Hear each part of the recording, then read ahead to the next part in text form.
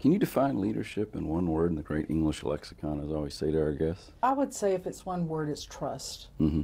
You know, you can't be a leader if you don't have followers, and you're not going to have followers if they don't think you're worthy of trust. That's a good point. If someone were to ask you, what is your single most positive contribution you've made to humanity, what might that be? That's a big, what I call mouthful kind of question. Yeah, it would probably, it would have to be my work at Maryhurst.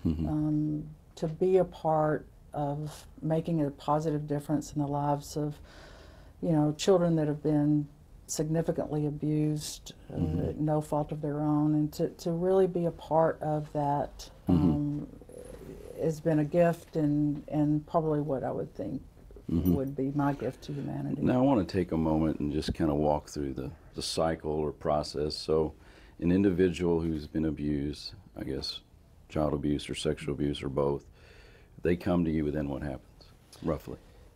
They're all wards of the state because they've been taken from their families. So the state actually places them with us because of who we serve and our reputation with the most marginal children. We're taking kids from the psychiatric hospitals that the abuse has just caused, the trauma from the abuse has just been so significant.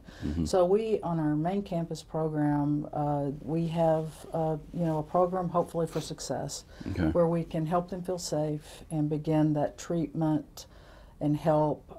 We do trauma-informed care, which is understanding that some of their behaviors is coming from the trauma they've experienced because of the abuse. And then we've created step-down programs and a continuum of care for them throughout the years. And then we want them to go back to family, if that's possible, or to another family. With your over 4 decades of experience, you know, with Maryhurst, roughly how many children or individuals have you helped? Do you have even a number, roughly?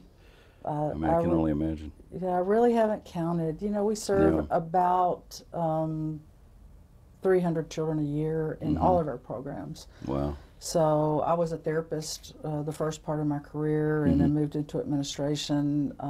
But I really, hundreds, probably 1,000. Yeah, I would think so. I would think so.